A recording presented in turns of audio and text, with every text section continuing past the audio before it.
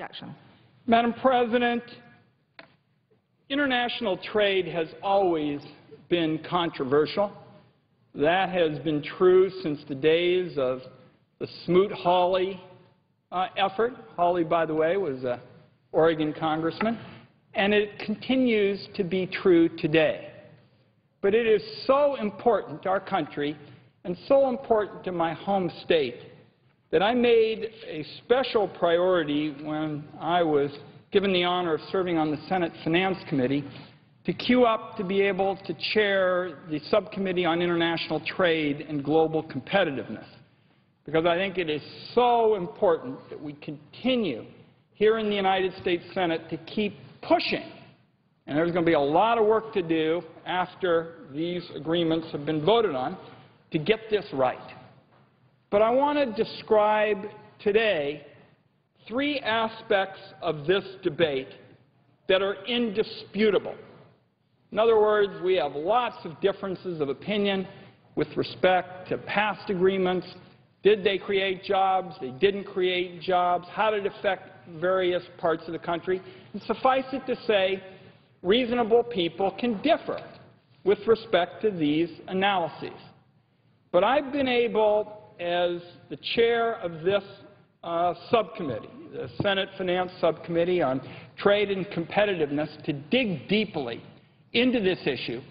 And I believe there are three indisputable positions with respect to the agreements we'll be voting on tonight that the Senate ought to take into consideration and are at the core of why I will be voting later this evening in favor of the agreements.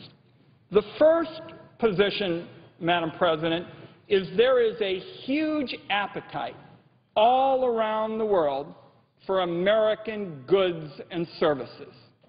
We are the gold standard. People around the world want to buy brand USA.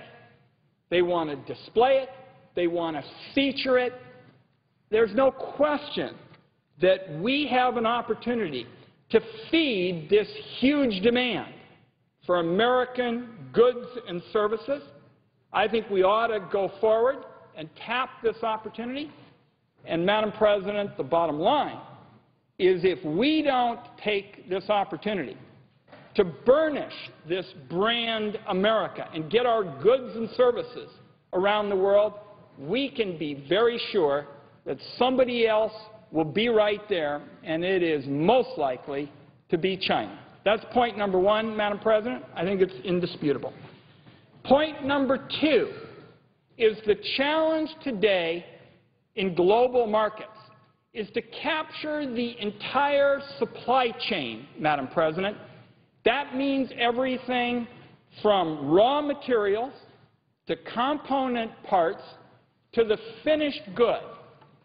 And when I talk about this opportunity to capture the global supply chain, Madam President, what it means to me in Oregon, and I think it means the same thing in North Carolina or South Dakota. I see my friend and colleague, he is the ranking member on the Trade Subcommittee. Been a pleasure for me to work with. I think all over the United States, capturing this supply chain in the global economy means the same thing.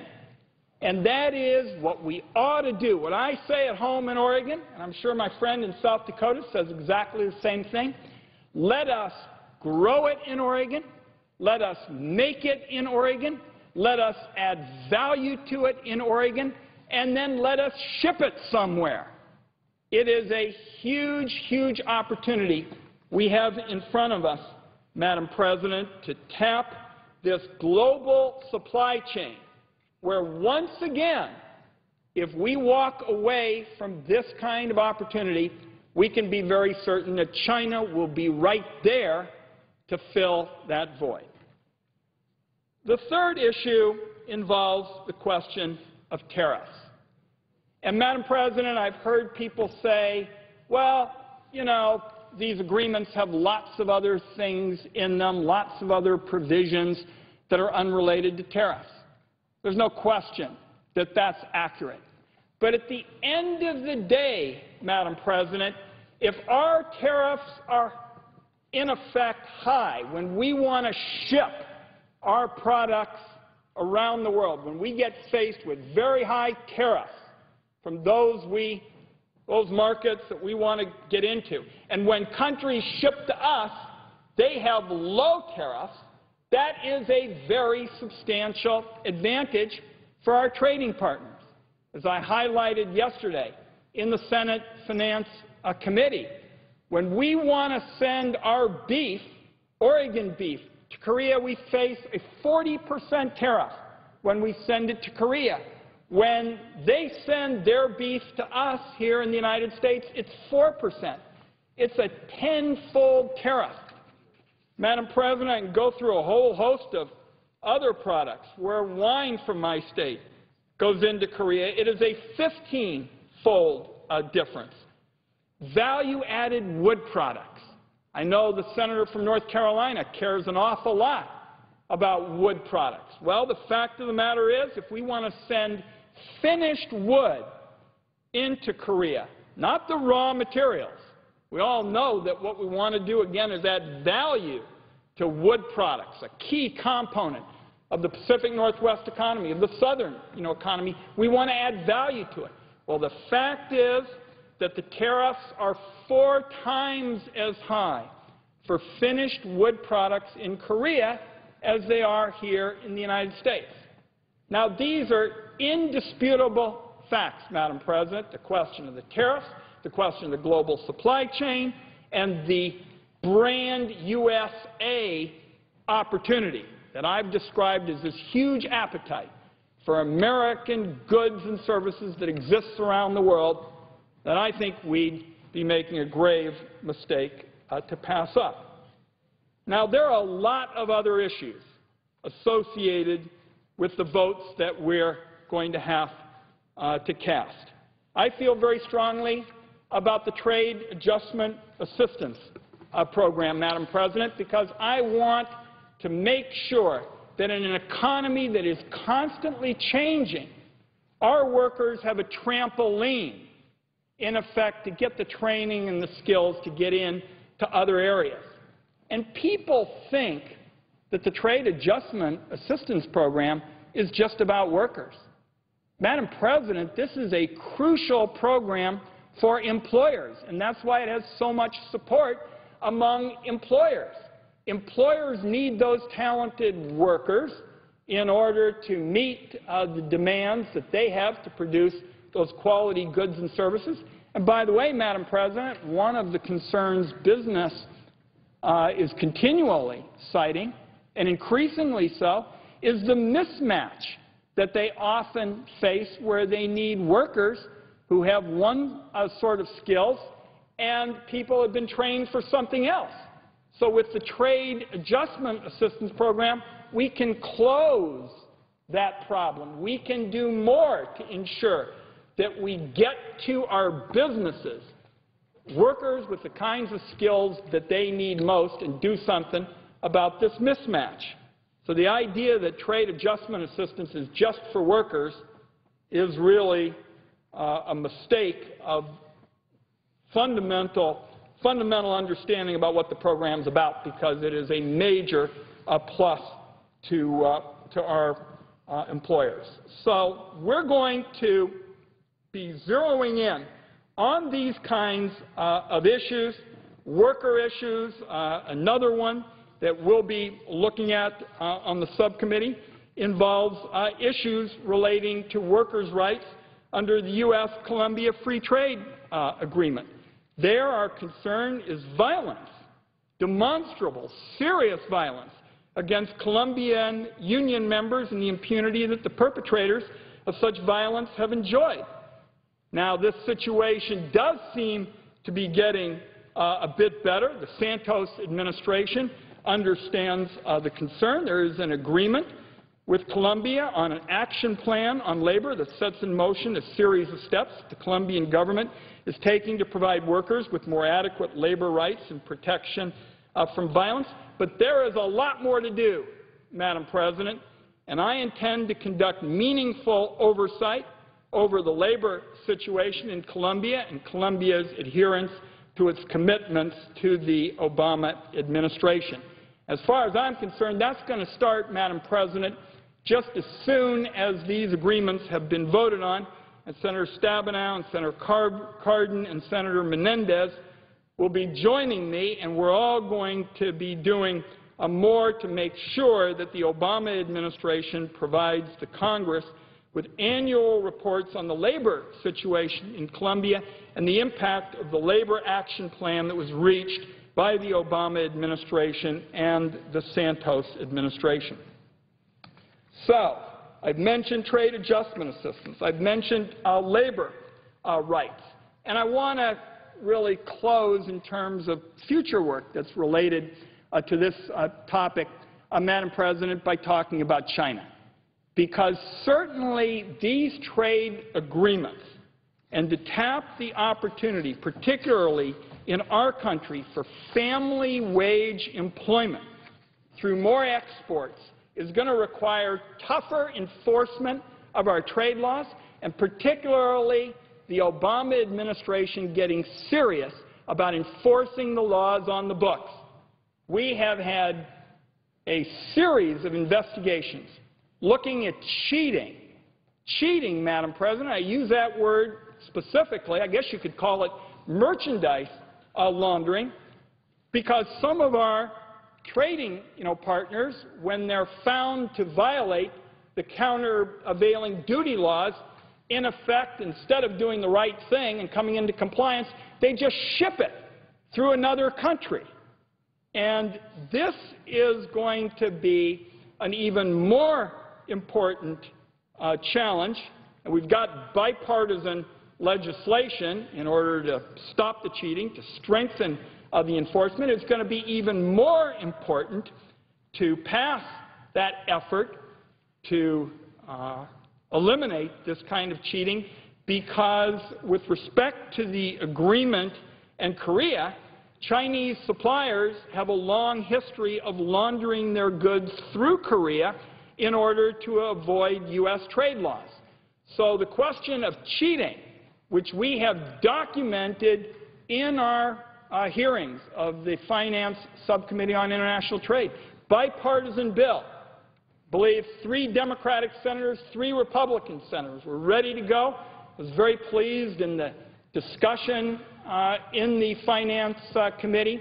Chairman Baucus and Senator Hatch, the ranking minority member, said that this effort to fight these practices, this kind of cheating, which potentially could get worse unless you strengthen enforcement, Chairman Baucus and Senator Hatch said it was going to be a priority for them, and they wanted to make our anti-cheating legislation a must-pass effort before the end of this year, that they would attach it to a must-pass piece of legislation. I could go on, Madam President. Even today, the administration is going forward with the anti-counterfeiting agreement without doing it with the approval of the United States Congress. I think that's a mistake. I think that's a misreading of the law, that the executive branch can just do it of its own accord. We're going to tackle that in the days ahead, because those issues are important now. They will be even more important given the expansions of trade and commerce when these agreements are approved. So there is a lot to do. But at the end of the day, Madam President, if we miss one opportunity to do more in this country, to market our brand around the world, and to make things here and grow things here and continually add value to them, dominate that supply chain, which I think is going to be the overriding issue for global competitiveness in the days ahead. If we walk away from those issues, Madam President, we're walking away from the opportunity for our people to get good paying jobs in the private sector. In my home state, international trade is a very significant barometer of our economy, with estimates even being 1 out of 7 jobs in Oregon depends on international trade, and the trade jobs pay better than do the non-trade jobs. I don't want other countries to get those opportunities to get their goods and services, high-value goods and services that I'd like to see Oregon workers and American workers have a chance to make here. Madam President, I call them red, white, and blue jobs. That's the kind of jobs I want for this country, that I know the President and the Senate wants, where we do allow American productivity and American ingenuity to continually innovate. There are other issues. You know, the President and the Senate cares a great deal about tax policy, global tax policy. Senator Coates and I have a bipartisan tax reform proposal, so we look forward to working with you on that issue. But today is a chance to expand our opportunity to get the American brand, the USA brand for goods and services in markets that are growing, in markets that you can bet China wants. And, Madam President, I know this is controversial, has been, as I said, since the days of Smoot-Hawley, and we Oregonians sure know a little bit about that because of Congressman Hawley. But I think for our workers and the chance to get our goods and services into growing markets that China wants, I hope my colleagues will support this effort and support the agreements. And with that, Madam President, I yield the floor. I would note, Madam President, the absence of a quorum. The clerk will call the roll. Mr. Akaka.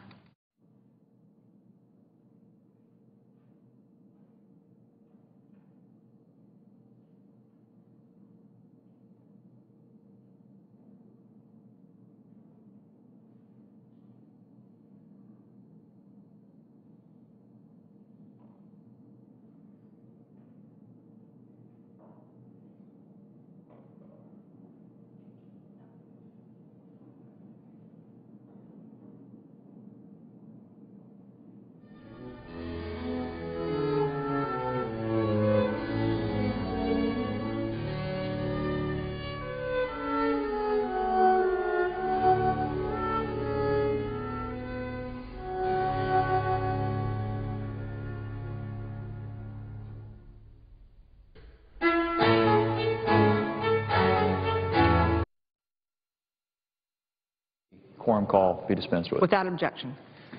Madam President, I, too, rise in strong support of the pending trade agreements with America's allies, Colombia, South Korea, and Panama. These agreements hold great promise for American farmers, manufacturers, service providers, and American consumers. And I would echo what my colleague from Oregon, who does chair the Subcommittee on Trade on the Finance Committee, has already said, and that is that these trade agreements position American businesses to capture more of that supply chain, to enable us to create jobs here at home, and to grow the economy, to generate economic activity out there that otherwise we wouldn't see happening. And so at a time when we need to focus our efforts on measures that will promote economic growth and job creation, these agreements are exactly the type of legislation that we ought to be considering. There's broad consensus that these agreements are going to benefit our economy. The Obama White House estimates that enactment of these three trade agreements will boost exports by at least $12 billion, supporting over 70,000 American jobs. The Business Roundtable estimates that passage of these trade agreements will support as many as 250,000 American jobs. And these are not the only jobs that large businesses, but increasingly at smaller companies that are accessing international markets. And just as an example, that more than 35,000 and mid-sized American businesses export to Colombia, Panama, and South Korea. And these firms now account for more than one-third of U.S. exports to these countries. Passing these three trade agreements will provide export opportunities to American businesses of all sizes, creating good-paying jobs here at home. The benefits to U.S. agriculture of passing these agreements are especially compelling. These three agreements are estimated to represent $3 billion in new agricultural exports that will support 22,500 U.S. agricultural-related jobs. My state of South Dakota is a good example. If you look at the export potential for U.S. agriculture that are represented by these agreements, according to the American Farm Bureau Federation, these agreements will add $52 million each year to South Dakota's farm economy. South Dakota is projected to gain $22 million from increased beef exports, $25 million from increased exports of wheat, soybeans, and corn, and $5 million from increased pork shipments each year. America's market is already largely open to imports from many of our trading partners. In fact, almost 99% of agricultural products from Colombia and Panama, for example, enter the United States duty-free. Without trade agreements to ensure similar treatment for our exporters, American businesses will continue to face high tariff and non-tariff barriers abroad. Consider just one example, and that's the market for agricultural products in Korea, which is the world's 13th largest economy. Korea's tariffs on imported agricultural goods average 54%, compared to an average of 9% tariff on their imports into the United States. So passage of the Korea Free Trade Agreement will level this playing field. Think about that, Madam President. 54% for our exporters to get into the Korean market, 9% tariff for their exports coming here. That is a huge discrepancy that will be rectified by passage of this agreement. Korea's market for pork products in particular underscores how removing barriers to trade can benefit U.S. farmers and ranchers. U.S. pork exports to Korea, South Korea, have increased 130% from January to July of this year because Korea temporarily lifted its 25% duty on pork imports due to an outbreak of foot and mouth disease in Korea. During this period, the Korean market surpassed Canada to become the third largest export destination for U.S. pork producers after Japan and Mexico. Korea's tariff on pork imports is expected to return, but would be permanently eliminated by 2016 under the terms of the U.S. and South Korea Free Trade Agreement. So that we know that when we eliminate barriers to U.S. exports, American producers will compete and win in the global marketplace. However, if we fail to act and continue to delay implementation of these agreements, the cost to our economy will also be substantial. The United States Chamber of Commerce study warns that failure to enact the three pending trade agreements could threaten as many as 380,000 American jobs and the loss of $40 billion in sales. The cost of inaction on trade is high because today we live in a global economy where American producers rely on access to foreign markets. Consider that in 1960, exports accounted for only 3.6% of our entire GDP. Today, exports account for 12.5% of our entire GDP. Exports of U.S. goods and services support over 10 million American jobs. When America stands still on trade, the rest of the world does not. Madam President, today there are more than 100 new free trade agreements that are currently under negotiation around the world. Yet in the United States, we're only party to one of those negotiations, and that's the Trans-Pacific Partnership. If we do not aggressively pursue new market opening agreements on behalf of American workers, we will see new export opportunities go to foreign businesses and foreign workers. Unfortunately, that is exactly what we have experienced under the current administration. The three trade agreements that we're considering today were signed over 4 years ago, and this administration had more than 2.5 years to submit them to Congress for consideration, but failed to do so. Instead, the President chose to sit on these agreements and not send them to Congress for nearly now 1,000 days. Now, we cannot quantify precisely the cost of this unfortunate delay, but we know that it's put American exporters at a competitive disadvantage in the Colombian, Korean, and Panamanian markets. For example, on July 1st, the European Union-Korea trade agreement went into effect. In just the first months after this agreement took effect, EU exports to Korea jumped nearly 37%, while U.S. exports to Korea rose by only 3%. Now, let's be clear about what this means, Madam President. Korean consumers are choosing to buy German, French, and British cars, electronics, and agricultural products rather than American-made products because those European products now have a price advantage. This was entirely preventable if we'd acted on the U.S.-Korea trade agreement sooner. Likewise, the Canada-Colombia agreement went into effect on August 15th of this year. This is resulting in an advantage for Canadian goods such as construction equipment, aircraft, and a range of other industrial and agricultural products. Colombia is now reporting that since the Canada-Colombia trade agreement took effect, there's been an 18.3% increase in Colombian imports of Canadian wheat. Much as with Korea, U.S. businesses are finding themselves disadvantaged because the President waited so long before sending these agreements to Congress. Unfortunately, the negative impact of the Canada-Colombia agreement on U.S. exporters is just a continuation of the lost export opportunities we've seen over the past few years as these trade agreements have lingered. Just a few years ago, American wheat producers dominated the market in Colombia with a 73% market share as of 2008. Today, we are facing a situation where U.S. wheat producers are likely to be completely shut out of the Colombian market if we don't act. Hopefully, by passing these agreements today and by swiftly implementing the U.S.-Colombia Trade Promotion Agreement, our wheat producers will be able to recover much of their lost market share. But they should never have been placed in this position to begin with. In 2010, for the first time in the history of U.S.-Colombia trade, the U.S. lost to Argentina its position as Colombia's #1 agricultural supplier. Now, let's consider the story of three of the major crops that we grow in South Dakota: soybean, corn, and wheat. The combined market share in Colombia for these three U.S. agricultural exports has decreased from 78% in 2008 to 28% as of 2010, a staggering decline of 50 percentage points in our market share. U.S. corn sales to Colombia fell from 3 million metric tons in 2007 to 700,000 metric tons in 2010. This is the high cost, Madam President, of delay while our trading partners pursue new regional and bilateral trade agreements. There's also been the cost of duties that have been paid on U.S. exports while these agreements waited. U.S. companies have paid more than $5 billion in tariffs to Colombia and Panama since the trade agreements with these nations were signed more than 4 years ago. Now let's consider the cost of delay to just one American company, and that's Caterpillar. We all know Caterpillar is a leading producer of large construction and mining equipment and a major U.S. exporter. Caterpillar exports 92% of its American-made large mining trucks. Caterpillar's large truck exports, to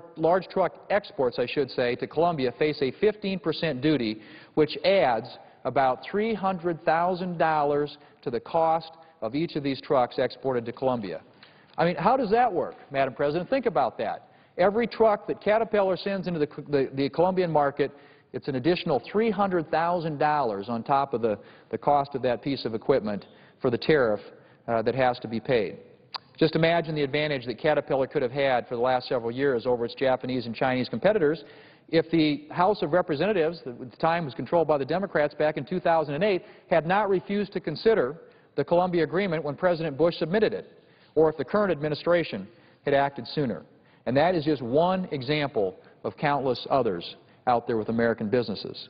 And so I'm glad that we're here today, and I expect all three trade agreements to pass with what I hope is broad bipartisan support.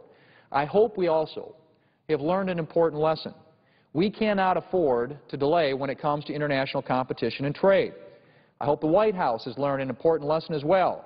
Rather than submitting to Congress divisive measures where there are fundamental disagreements, such as new tax increases, this administration should identify measures, such as these trade bills, that will spur our economy and where there is broad bipartisan agreement. The President sent his American Jobs Act to Congress exactly a month ago today, yet we only just last night voted on whether we should consider this bill, a vote that did not get a single Republican, and it didn't get every Democrat vote either. Now contrast that approach with these free trade agreements which were submitted to Congress by the President on October 3rd, just 9 days ago. Within about a week and a half, these trade agreements will have passed the relevant committees and the House and the Senate with large bipartisan votes and will be on the President's desk awaiting his signature. Clearly, reaching across the aisle on measures where both parties can find agreement is a much more effective approach. And so I would urge my colleagues to support these job-creating trade bills based upon their merits. I would also urge my colleagues to support these bills to send a message that when this administration is willing to send us common sense, pro-growth legislation, we are ready and willing to pass it. We can only hope that our votes today on these trade agreements will set that precedent. So, Madam President, I look forward to voting for these long overdue agreements on behalf of American businesses and consumers, and I look forward, hopefully, to being able to act on what are truly pro-growth job measures in the coming weeks and months. We have an economy that continues to struggle with over 9% unemployment. We continue to see month after month a lot of Americans who are without jobs, and this is one example of something that we can do to address that concern, but there are lots of other things out there that we could be doing as well, Madam President, if we're willing to identify those things on which there is agreement, and those types of policies that actually do create jobs, that are about getting Americans back to work, not about making some sort of a political statement. I hope this will set a pattern and a trend that will be replicated in the future, and that we can do some things that are really good for American economy and for American jobs. Madam President, I yield the floor.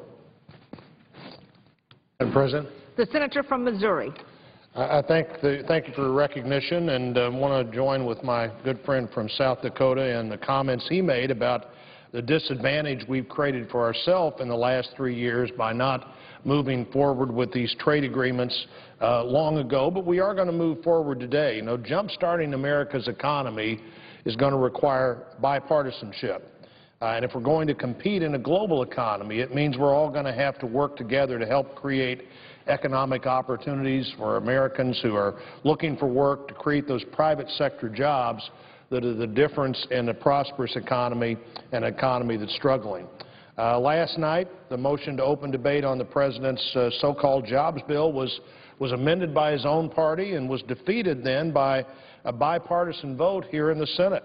That's not the kind of bipartisanship we need. We need bipartisanship moving forward, not bipartisanship walking away. The bill was defeated because it doesn't make economic sense, as the President said in August of 2009, to raise taxes on job creators.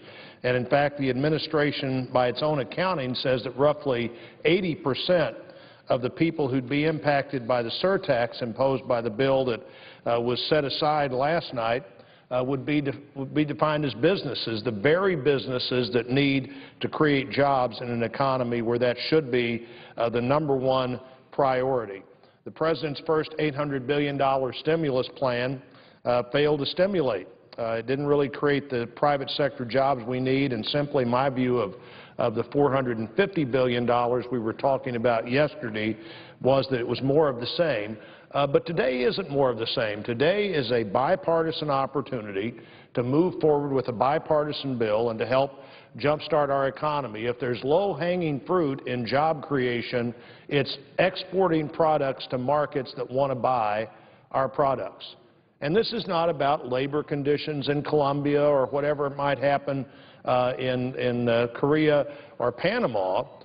This is about products that American workers make and whether they can get into those markets or not.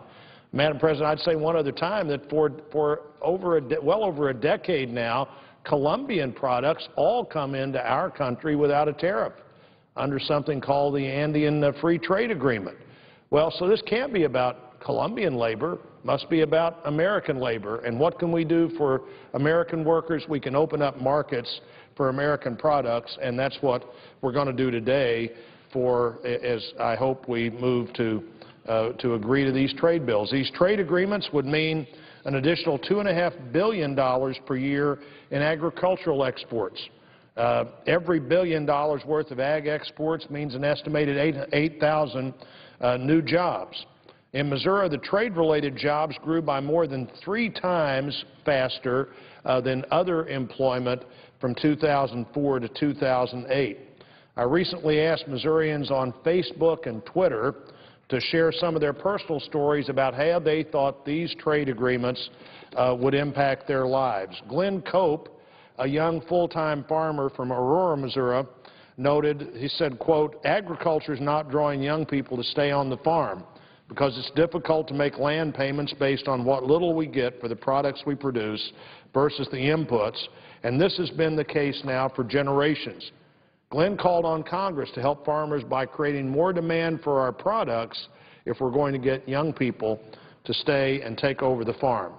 You know, Madam President, their parents and grandparents have produced food for our country and for much of the world for a long time now. Glenn Cope's generation can continue to do the same. Chris Chin, who runs a family farm in Clarence, Missouri, in northeast Missouri, told me that if these trade deals pass, her family could receive almost $11 more for every hog they sell. Now, she noted that while $11 may not sound like a lot, it sure seemed like a lot when they were losing $20 every hog they sold from 2007 through 2010. That difference makes the difference in whether that family stays on the farm or not. Chris urged Congress to pass these agreements because this, quote, increase the revenue that will help us meet increased expenses and help us ensure our family farm will be there to pass on to my kids, according to her, who she said would be the sixth generation of farmers in her family. Barbara Wilson noted that agriculture fuels the economy in our small town of Mexico, Missouri. She told me that the passage of these free trade agreements would lead to an increased demand for our corn and our soybeans, and stressed that when the agricultural economy is good, the economy in our small town benefits, and that means increased jobs in all sectors of that small town economy. Brian Hammonds, the president of Hammonds Products Company in Stockton, Missouri, told me that significant government-mandated trade barriers are hurting his attempts to compete and develop markets for American black walnuts, which are harvested by hand in Missouri and other Midwestern states. Brian noted that if these trade deals pass, our company could buy more black walnuts from thousands of people in Missouri and 11 other states, providing cash to those rural areas. And even more importantly, the increased production activity from processing these walnuts would allow us to provide more employment for people in our rural Missouri community. These are just a few of the farmers and job creators in Missouri who've been calling on Congress to pass these trade agreements.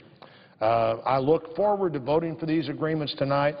I hope a huge majority of my colleagues join me in voting for the South Korean agreement, the Panama agreement, the Colombian agreement, and we send a message to the world that we intend to compete in a world economy, and if we're given the chance to compete, American workers can compete with anybody, and these trade agreements provide an opportunity to do that, and I yield back the floor.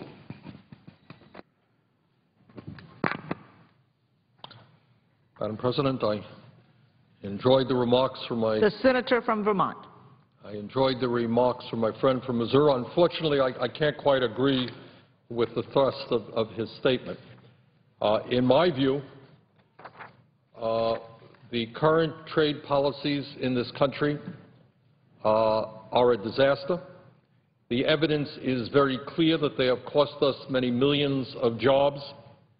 And to continue that same unfettered free trade philosophy in terms of trade agreements with Korea, Panama, and Colombia makes absolutely no sense at all. When you have a policy that is failing, you change it, you don't continue it.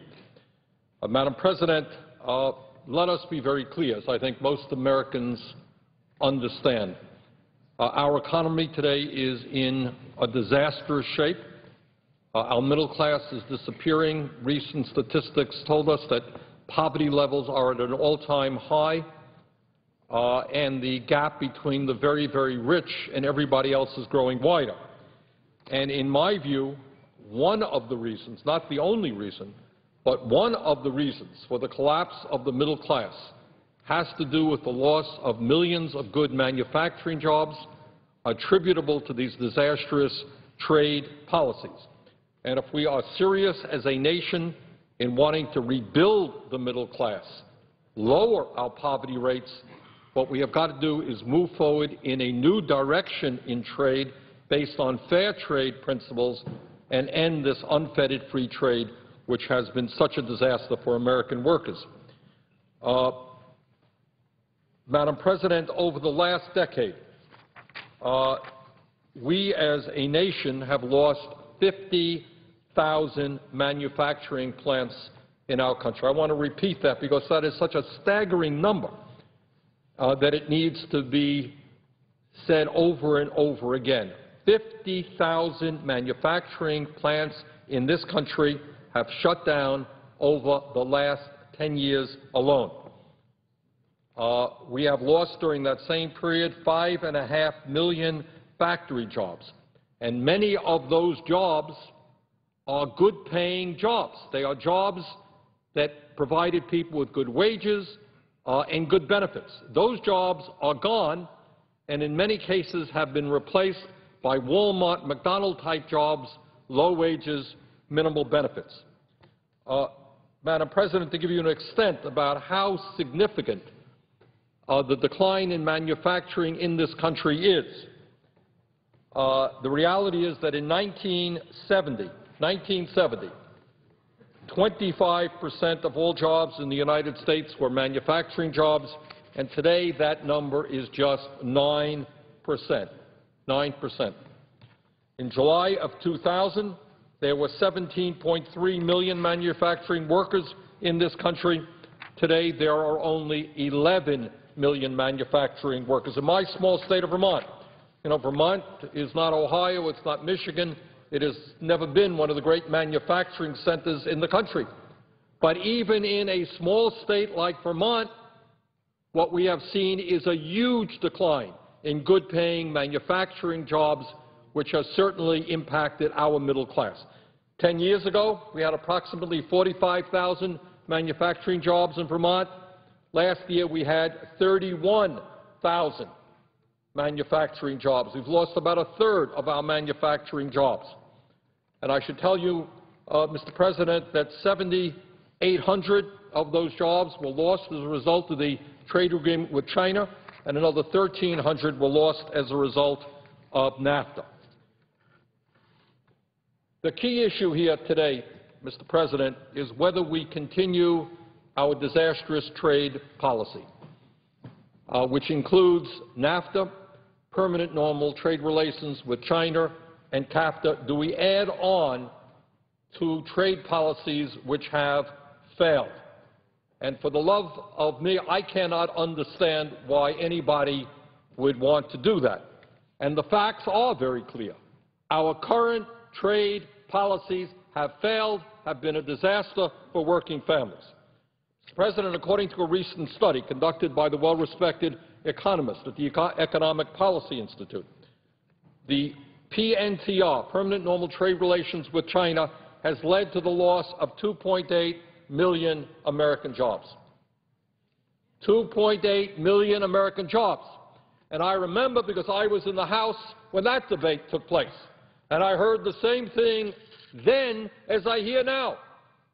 Members of Congress getting up and talking about all of the new jobs that were going to be created.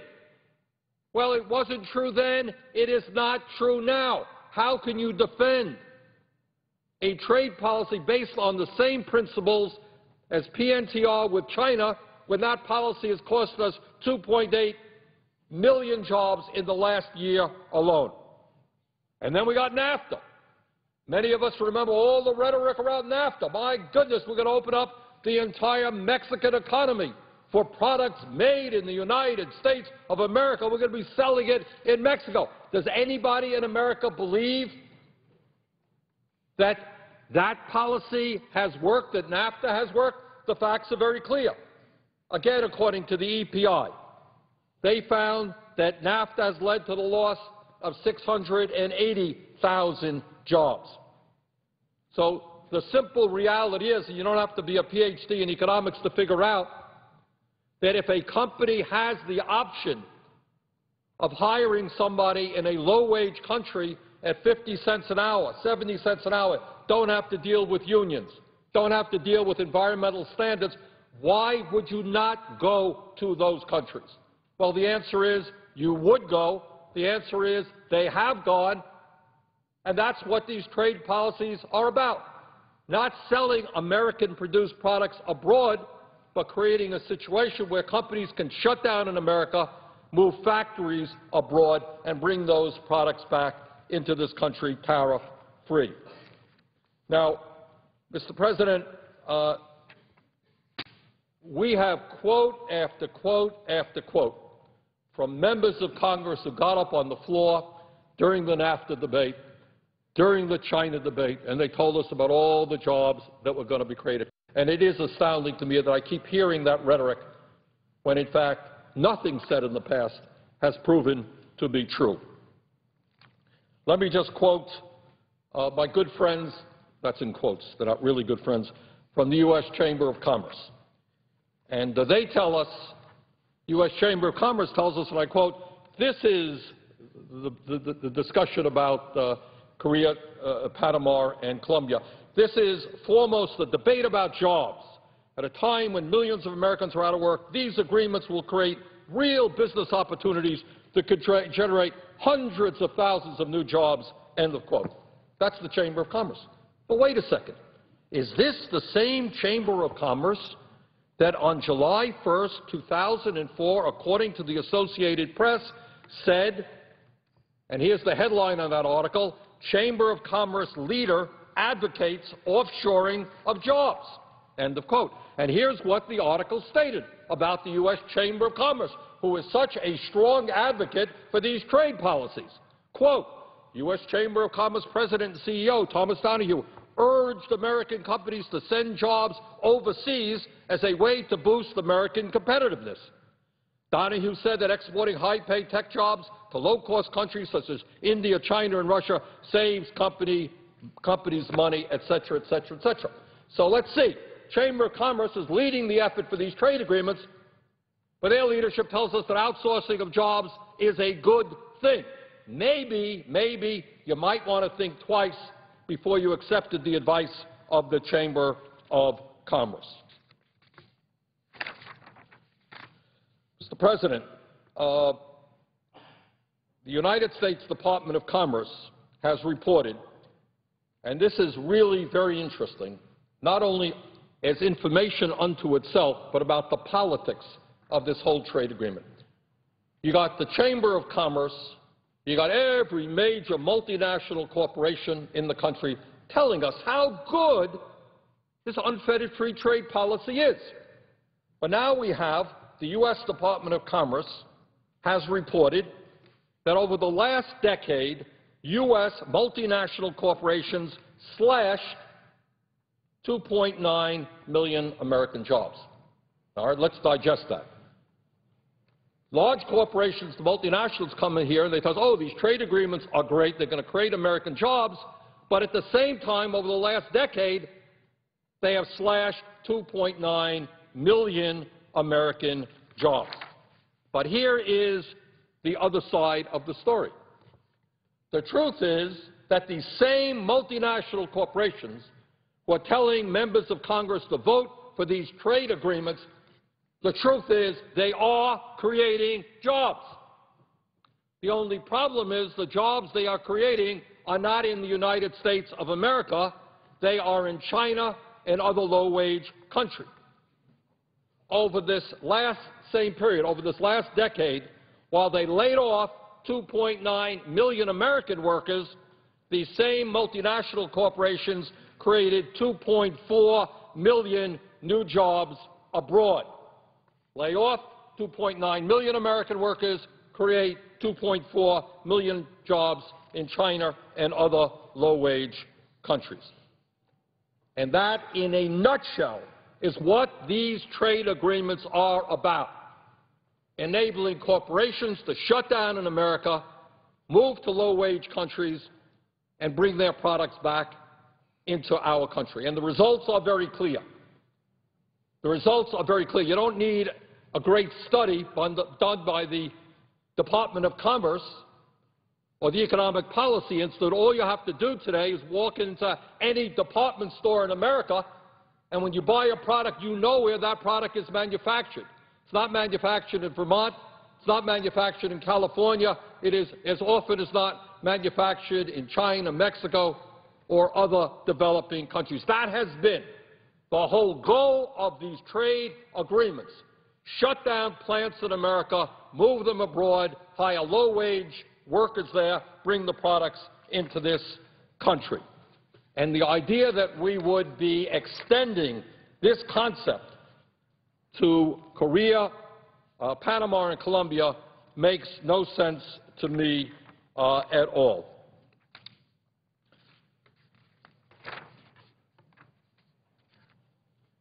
Mr. President, since the year 2000, 2.8 million American jobs have been eliminated or displaced as a result of the increased trade deficit with China. And after all of the talk on the floor of the Senate and on the floor of the House and the editorial boards of major newspapers, and by leading politicians about how the China trade agreement would create jobs in America, it is very interesting to hear what these corporations had to say a few years after the trade agreement was passed. In other words, before it is passed, they will tell you about how we're going to create all these jobs in America. Day after it's passed, their line changes. China Free Trade Agreement was passed in around the year 2000. A couple of years later, Jeffrey Immelt, the CEO of General Electric, was quoted on this subject at an investor meeting just 1 year after China was admitted to the World Trade Organization. All right? This is after China, the Chinese-American Free Trade Agreement. This is what Mr. Immelt said, and I quote, "When I am talking to GE managers, I talk China, China, China, China, China." That's him, not me. 5 Chinas. "You need to be there.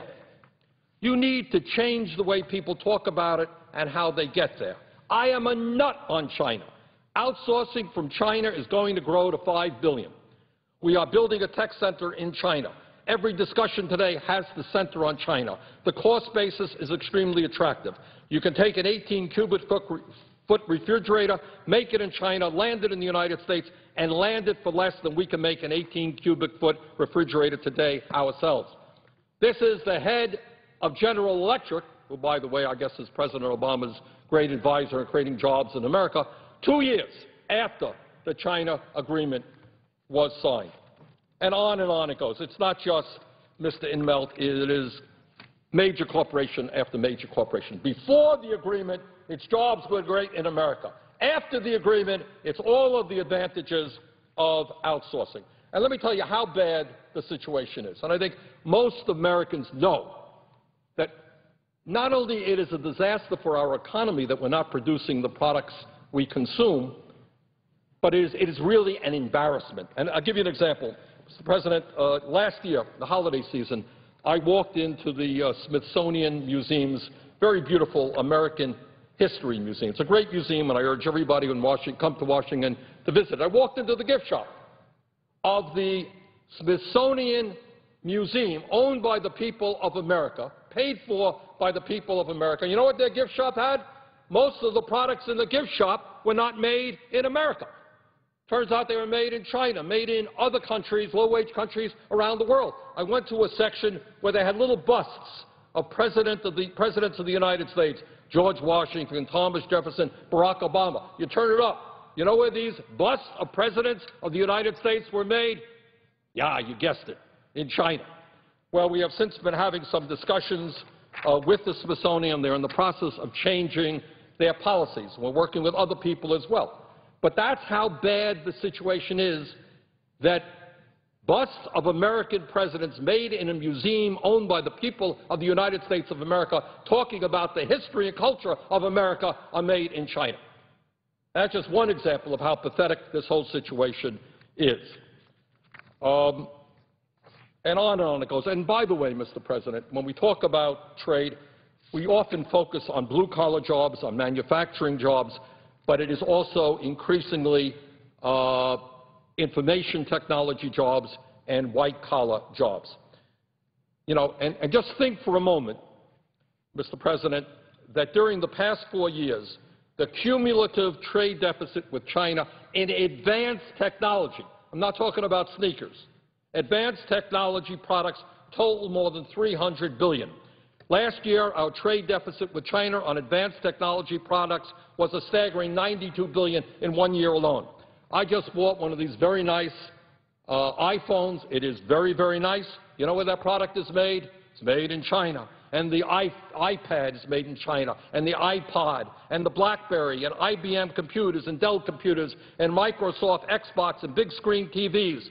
None of these American inventions. We pride ourselves. Steve Jobs recently passed away. Great business person. But we pride ourselves on developing these technologies, but where are they made? More often than not, they are made in China.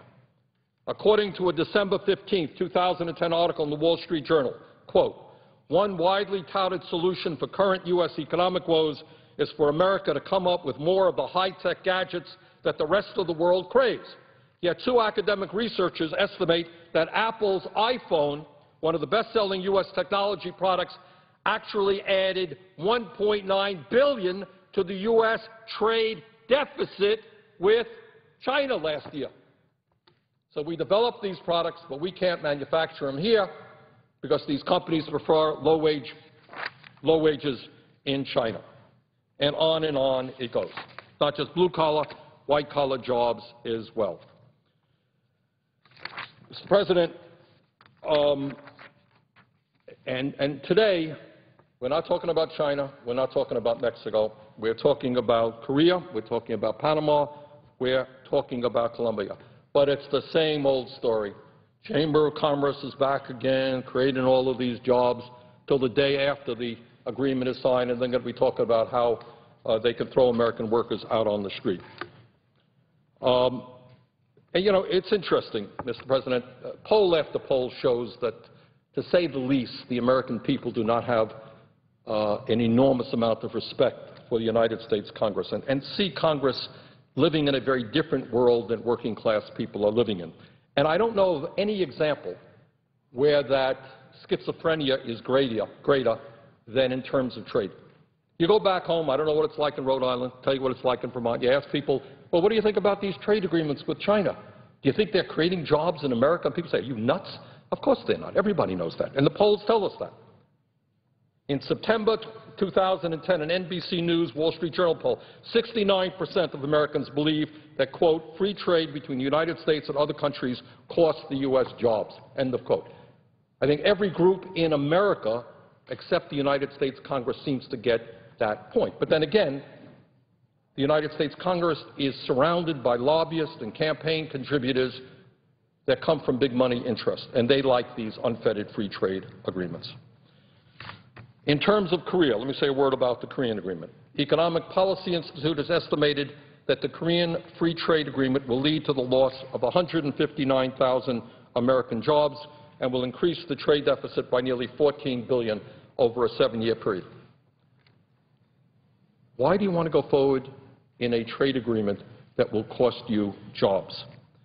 Now, President Obama has estimated that the Korea Free Trade Agreement will, quote, support at least 70,000 American jobs, end of quote, but the headline of a December 7, 2010 article in the New York Times says it all, quote, few new jobs expected soon from free trade agreement with South Korea.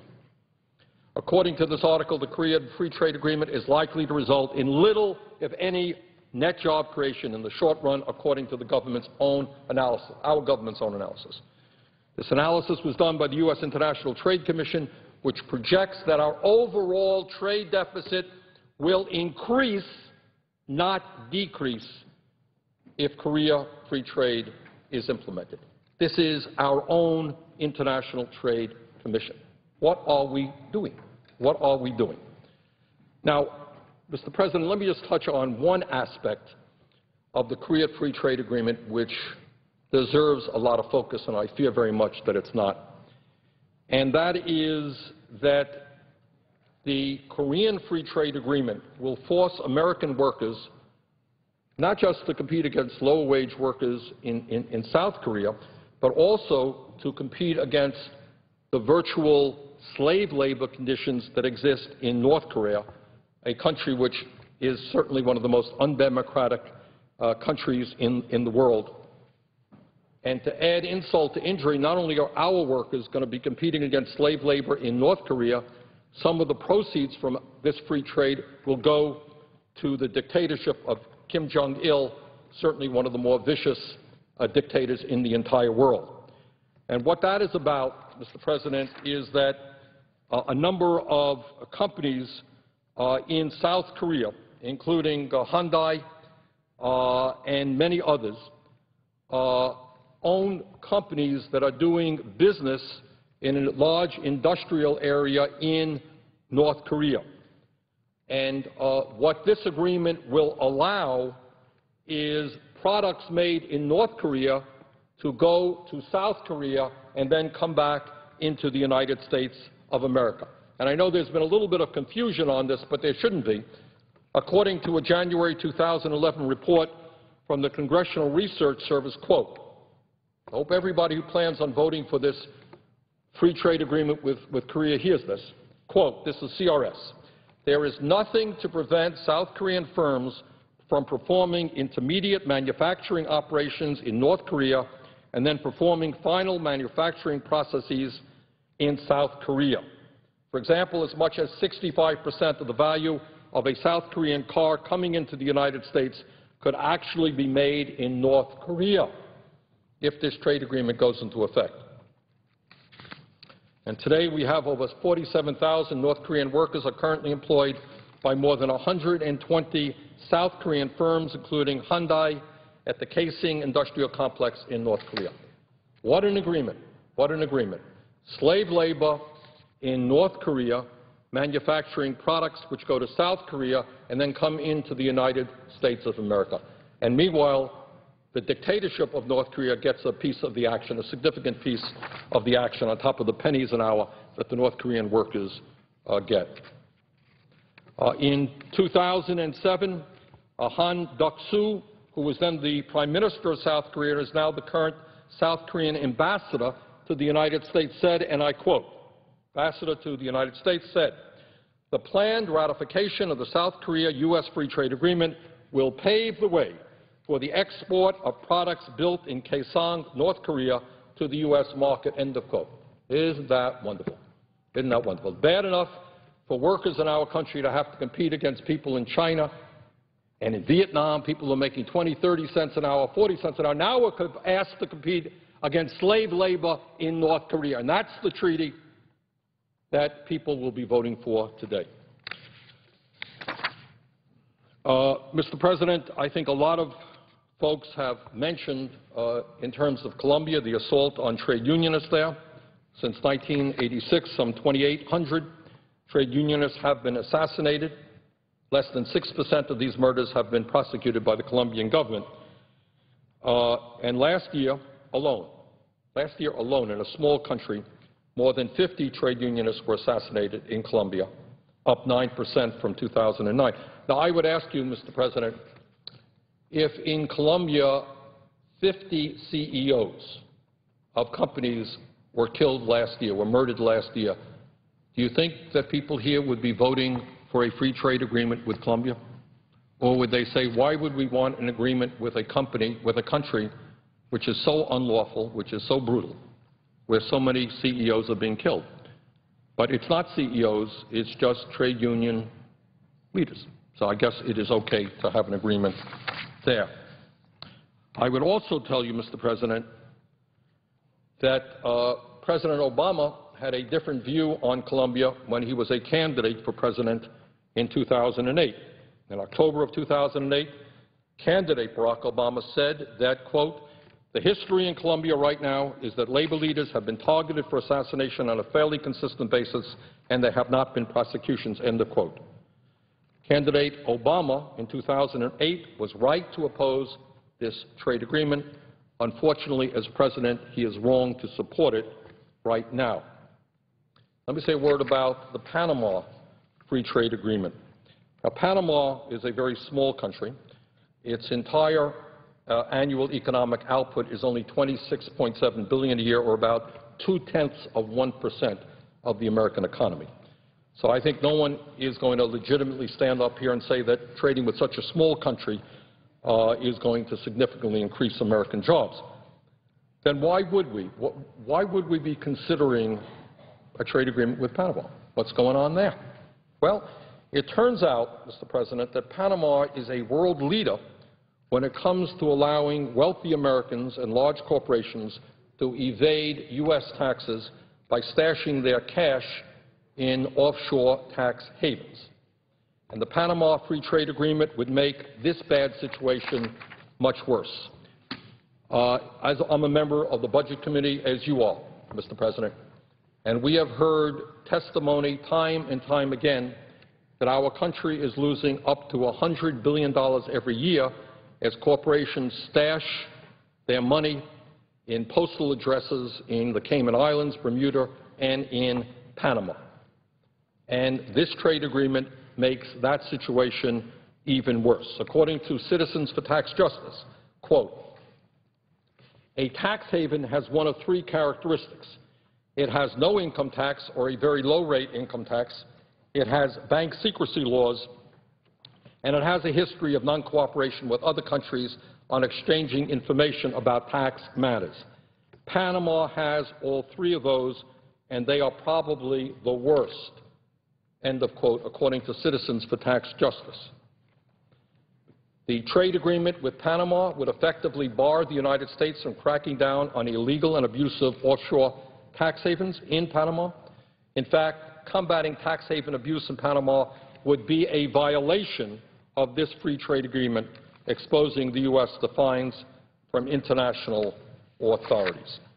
Well, at a time when we have a $14 trillion plus national debt, and at a time when we are frantically figuring out ways to try to lower our deficit, some of us believe that it is a good idea to do away with all of these tax havens by which the wealthy and large corporations stash their money abroad and avoid paying U.S. taxes. The Panama Trade Agreement would make that goal even more difficult. I want to say another word on issues that is, I think, important as we look into the future. The proposed Korea Free Trade Agreement threatens both the 340B drug program, which requires drug companies to provide discounts on covered outpatient drugs purchased by federally funded health providers, such as community health centers and other safety net providers, and the ability of Medicare Part B to hold down the prices of outpatient drugs. The Korean Free Trade Agreement would potentially allow Korean drug manufacturers to challenge the pricing under these programs on the grounds that the prices are not market-driven. In other words, forcing prices up in this country. And that is something that was pushed, by the way, by our trade representative, not theirs.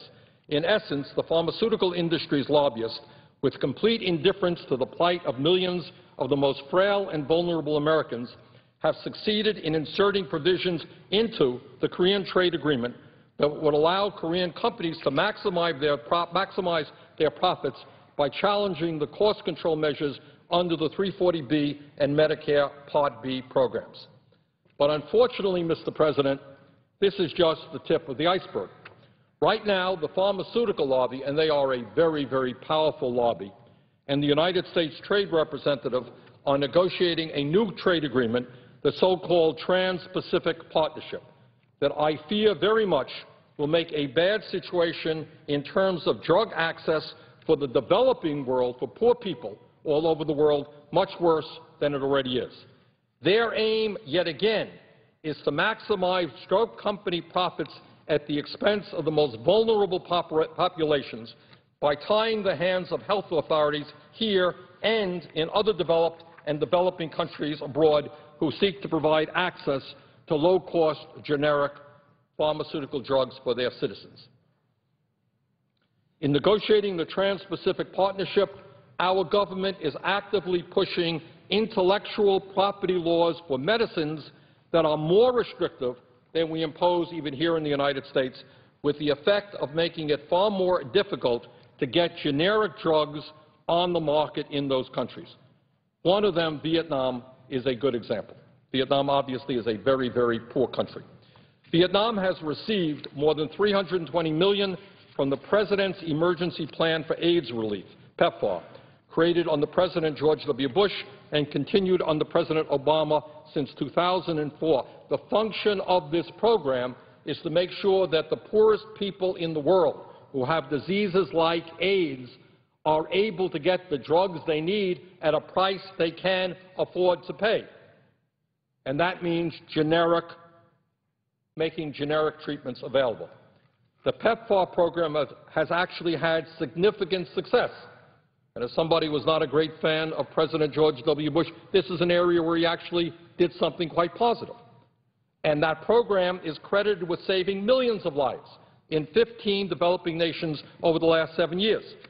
In the face of one of the most severe humanitarian crises in modern history, the United States put billions of dollars into doing something about it, and we are doing that today. So why, in the face of this success by one arm of our government, would another arm work to pull the rug out from underneath it? Yet that is what the U.S. Trade Representative's office is doing just now. So in other words, on one hand, what we are trying to do is the right thing, the humanitarian thing, and make sure that poor and sick people around the world are able to get the medicines that they desperately need to stay alive at a price they can afford to pay. And on the other hand, another part of the United States government is saying, wait a second, we got to protect the interests of the drug companies, make sure that they can make as much money as possible, that they can charge and force poor companies to pay outrageously high prices for drugs, even if that means that many, many people die because they can't afford those drugs. So this is a contradiction. This is what our new trade policies are about.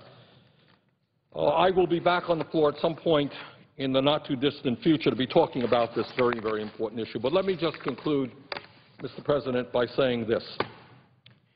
This country is in the midst of the worst economic crisis since the 1930s.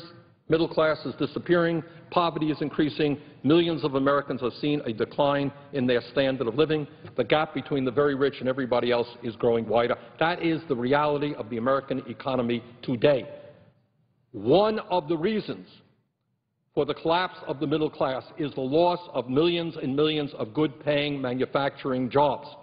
And one of the key reasons, not the only reason, but one of the key reasons that we are losing millions of manufacturing jobs are disastrous trade policies designed to allow American corporations to shut down here, move to low-wage countries, hire people there, pennies an hour, bring their products back. That is a policy, I suppose you can say, that has worked if you're the CEO of a large corporation. You make a lot more money paying people 50 cents an hour than $20 an hour. You make a lot more money working in a country where there are no environmental standards rather than in a country where you have to have some standards protecting air and water. That's what our trade policy has been. And it seems to me to be enormously foolish for us to continue this failed policy of NAFTA, of CAFTA, of permanent normal trade relations with China, and extend them to Korea, Panama, and Colombia. I urge my colleagues to stand up to the big money interests who want us to pass these trade agreements, stand up for American workers, and say no, trade is a good thing, but it has to be based on principles that protect ordinary Americans, working people, not just the CEOs of large corporations. With that, Mr. President, I would yield the floor.